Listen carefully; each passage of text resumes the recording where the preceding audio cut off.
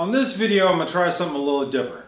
Those of you that came here just to see how I made the Zach part that went in the car, I'm going to put the time over here. You guys can just jump to that and watch and see how I made the part. For the rest of you, this was a rough one. I've decided to show you guys all the mistakes, all the problems, everything I go through making these pieces. Now, it's definitely not as nice as it is in all the videos where, boom, they went through these steps, everything went great, and there you go. Yeah, it doesn't work that way. So, sit back, see all the problems that happen. Hey guys, so the last couple weeks I've been staring at this dash, okay?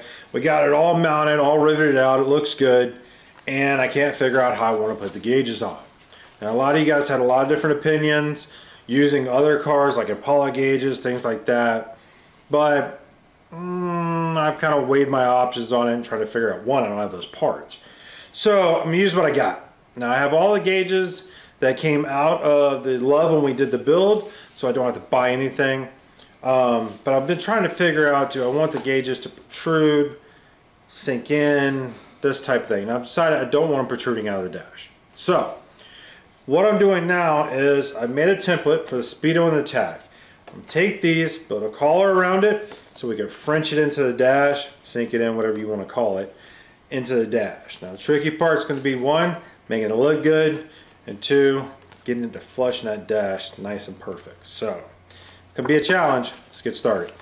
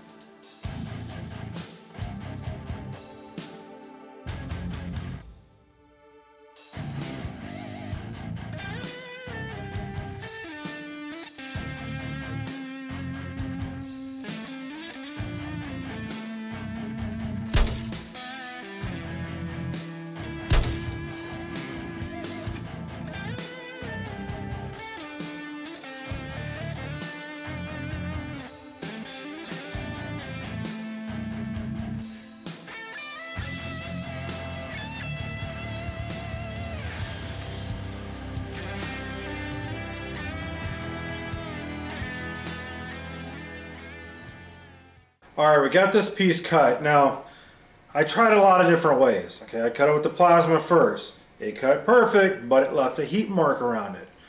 I tried a hole saw. My hole saw just is old and tired and didn't want to cut.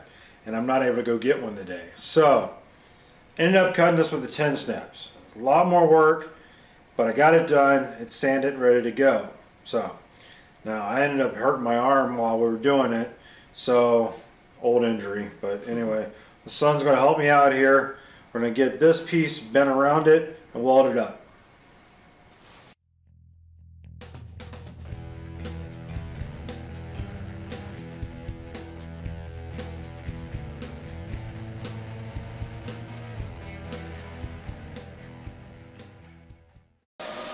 Now I've got that strip cut. What I'm going to do is bend it, just using a piece of pipe and the vise, bend it over, and bend it to follow the curve of the faceplate. That way it'll be a lot easier to weld than trying to tack and bend, tack and bend. If we can go ahead and get the shape almost there, it's going to be a lot easier.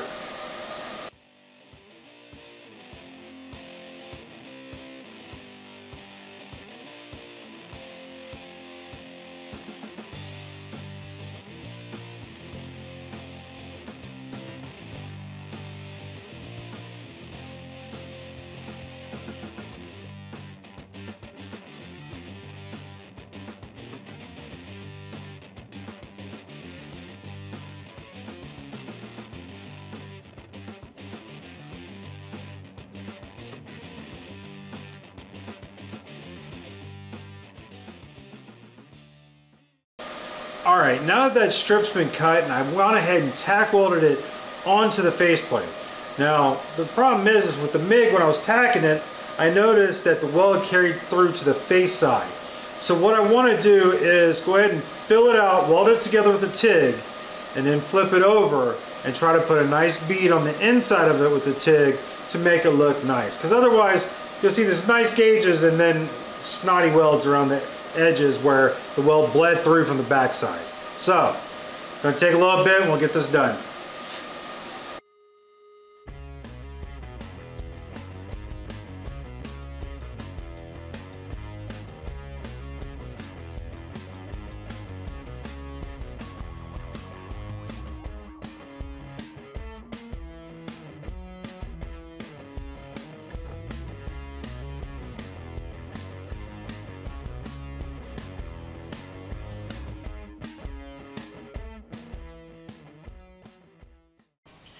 Alright, now that the pod's cooling after we welded it, got to figure out exactly where we're going to cut the dash to actually insert the pod. So what we'll do is find center where the steering wheel is going to be, raise it up just a little. I want the gauges low.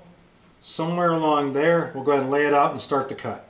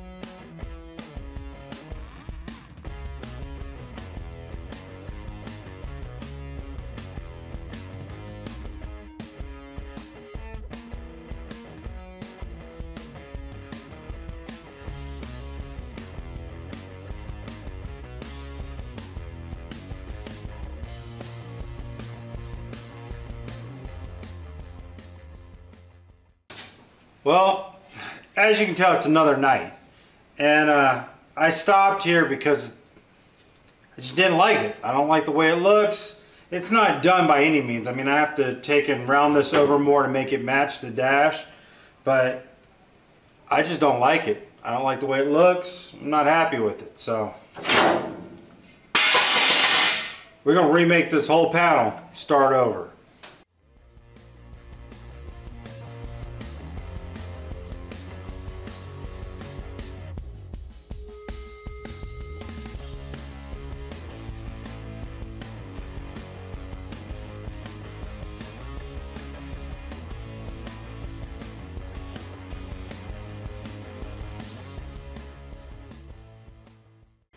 Alright guys, well after about 15 or 20 different templates, me and Liv finally decided on this one. And this is what we're going to go with. Now it's a little different because the gauges are in the center of the car.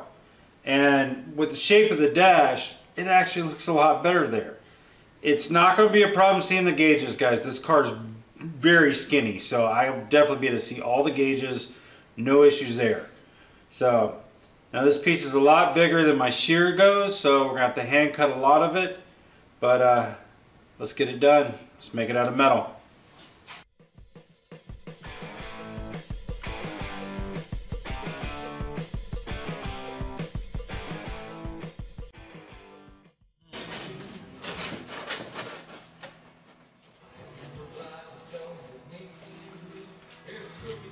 No. Show the hole next to the... So last night I'm drilling out the holes on this template and my pilot bit was bent, so I put a different one in. Well, it didn't let me really see exactly where I was at. It felt like it was in the pilot hole, so I drilled it through. Well, guess what? It was a 1/4 inch off. This hole here is shifted over. It's not even. I don't like it. But anyway, so I took the template and I put it in the car, kind of get a feel of what it looks like. And you guessed it, I don't like it either. So, I sat down, I drew a bunch of stuff out on paper to try to save some metal because I'm going through metal like crazy. And I put it on Facebook. You guys all chimed in, gave me your thoughts, this, that, and other. So I came up with this. Now, I like this because it's pointed in the center and round on the sides, ties in everything in the car. I like the way it looks, centered on the dash. So, we're going to go with this.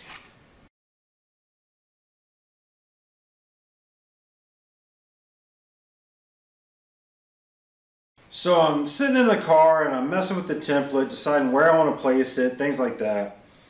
And I got to thinking, I don't want to recess this in my dash. It can't sit flat because it's not curved, and I don't want to build it out. So I got this idea, I'm going to take spacers and step it out off the dash. Now average spacer would be about a 1/2 inch. In the areas where it's curved more, they'll have to be a little taller to keep it flat. I think it's going to look really cool. I'm not sure. It might end up in the scrap pile like everything else, but it's the idea I got. Now, issue is, to do this the way I'm thinking, I need 1/8 inch steel. That way it's nice and rigid, it's kind of bulky looking, sits off the dash, look great. Problem is, coronavirus. None of the places I get steel are open. So, I dug around in the shop, everything else. I got a bunch of 18. That's all I got.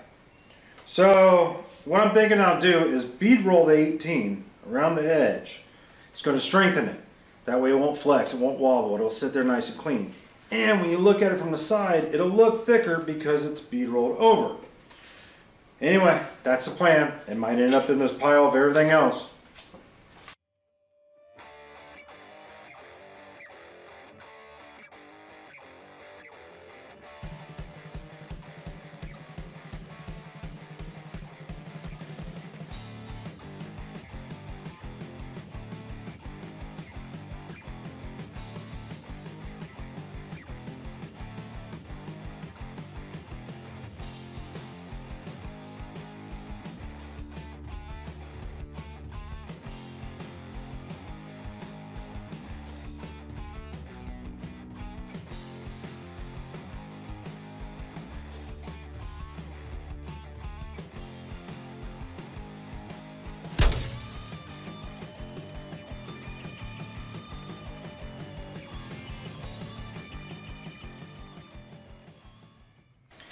Alright, bead rolling this piece is kicking me in the teeth, alright? This one here, I'm going around, and as I'm going around the corner, my hand slips. Well, guess what? It doesn't follow the line, screwed up. This one here went pretty good, and I got to the end, where your start and your finish have to come together to look seamless. I was off. This one here, this actually looked pretty decent. It was a little bit off, but not enough that you could really tell. So I was cool with it. Went ahead, strapped it down, put the template on it, drilled my pilots, started boring all the holes. I did the small ones first, no problem there. Chuck up the big one. Bit starts wobbling around, doesn't want to cut. Next thing I know, my drill burns up. So this morning I take and I go to the hardware store and I buy 2 brand new hole saws. Bought both sizes. They cost me about $15 to $20 each. Okay? Yes, I need them. Did I want to buy them? No. Alright? So now I'm down to 3 pieces of steel. I've got 3 pieces of steel left to actually make this piece without screwing up. So I take my time. I'm going to bead roll it around nice and slow. And then hopefully the new hole saws will finish the job. Let's give it another shot.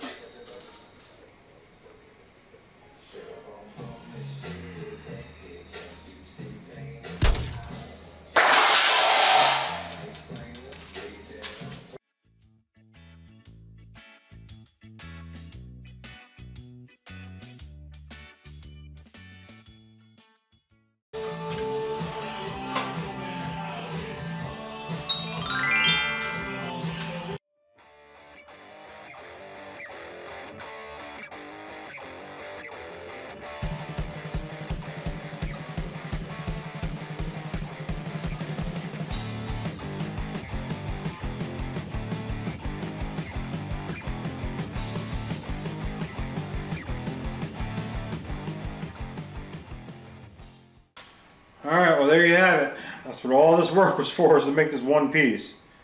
But it's the look I was looking for. Now we just got to get it in the car.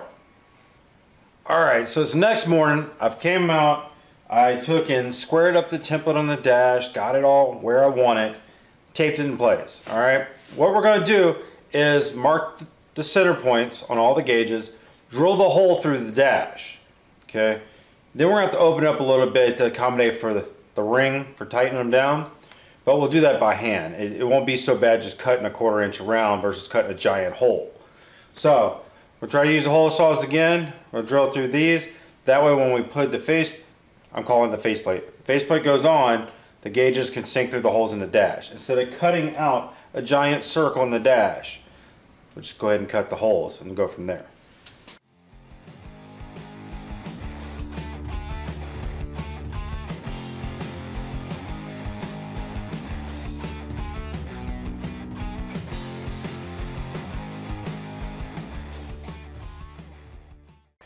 Alright, so I took my piece, I did the layout on it, I've marked all my holes for my screws, and I've drilled the holes already. So the faceplate's ready to mount. Now, I went down to the hardware store, I bought some 3/8 copper. It's the only copper I could find that had the right, close enough to be able to fit the screw inside of. So, what we're going to do now is take and lay this on the dash, mark just the first 3 holes, because they're the ones that are going to be closest to it and straight. Then we'll take and start measuring each one and pulling it in so it's nice and straight. It'll take some time, but we'll get it done. Now, I'll show you guys the hardware I'm using. It's just 1032 machine screws. I use regular nuts for mock-up, and then I'll put lock nuts on it afterwards. That way it tightens up good and it doesn't come loose. So, alright, let's get this done.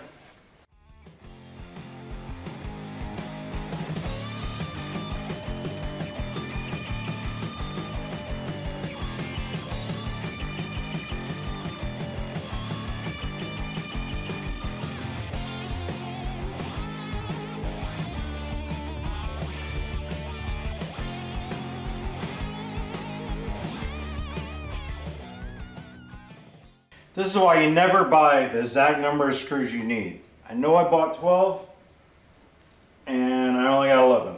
I can't find it. I'm looking for it right now. And I got to find that before we move forward. Well, I tore this place apart looking for that screw and finally gave up. Hardware run, and I decided to upgrade. So I got these stainless cap heads. They look nice and clean with all the rivets, so oh well, upgrade. Alright, I got all the spacers cut. It's keeping it nice and flat.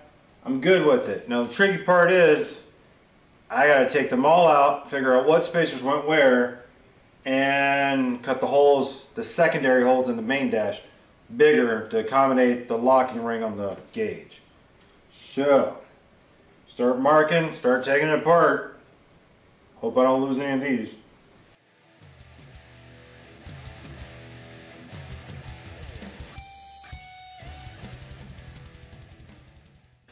Alright, I've taken all the spacers, laid them out in a design on my mat here, so that way, as long as I don't bump it, I know where they all go. So, I want to put a final sand on this. There's a couple areas not 100% on. So I'd like to do that, and then I've got to cut these holes out. Once that's done, we can put in the gauges and actually put this thing in. So.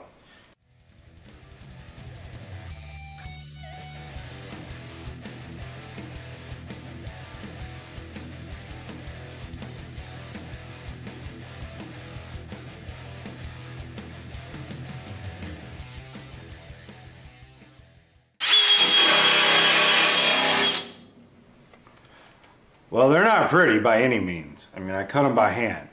Now, I can tell you right now, everybody's going to ask, well, just use a bigger hole saw. I don't have the right size ones, okay?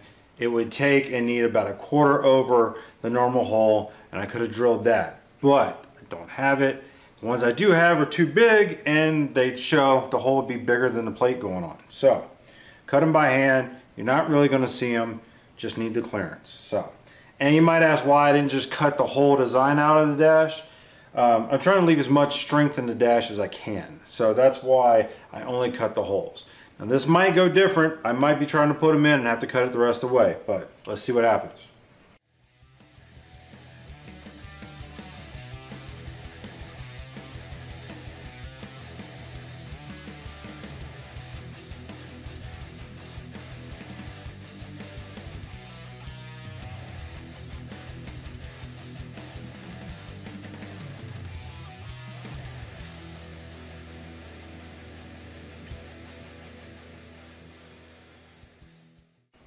Alright guys, well, it's finally done.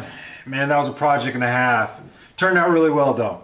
I like the look, it matches the car. I've never seen one done like this, so that's even better. If you're wondering about this stuff down here, don't stress. This piece is going to cover that all up, you won't even see it. It's just excess material.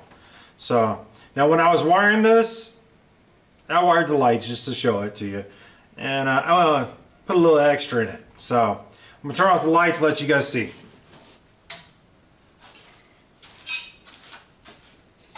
Now that's normal gauge lights. What I did extra,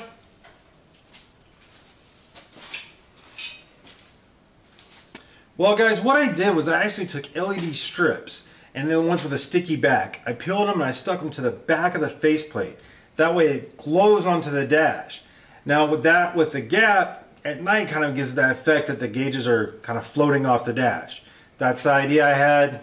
Turns out it paid off. It worked great. I'm happy with it. But guys, those of you that watched this whole video, you saw all the trouble I went through with ideas and changing and this, that, and the other. And that's just part of the process. And just want to kind of show you guys that it's not always I get it right on the first try. So anyway guys, do me a favor, like and subscribe. I'll see you next week.